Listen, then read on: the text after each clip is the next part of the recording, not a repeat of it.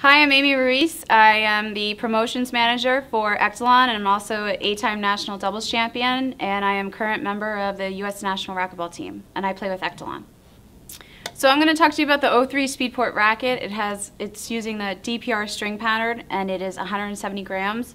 I used this racket in 2009 where I won my U.S. national singles title, and it also has a max stack grip.